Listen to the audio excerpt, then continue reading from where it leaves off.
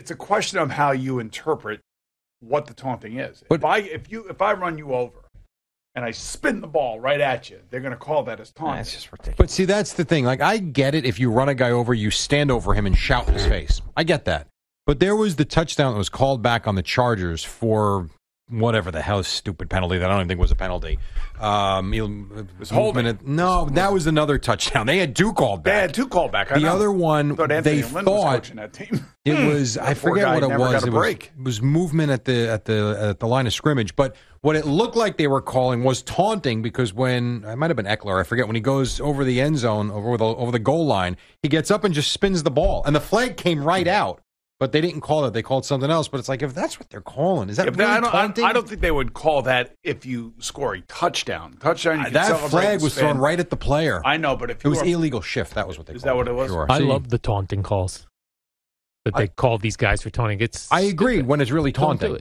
Right, well, the one, I think it was the Charger game, the guy was right in his face after he scored a touchdown. That's taunting. Sorry. Which one, though? I don't remember which one, but they call taunting for it, as it should.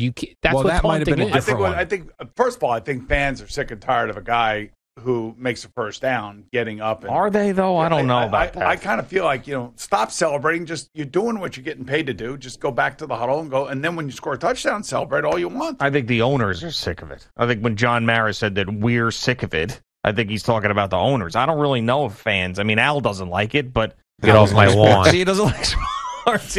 I don't know. I never. None of my friends complain about taunting. Nobody cares. Do you mind bat flipping? No, I love it actually. Yeah. Do you mind when a NBA player goes up and jams it and hangs on the rim? I don't. Yeah, that's the Shaq effect. I love that. So you don't mind getting up and having the ball spun in your face?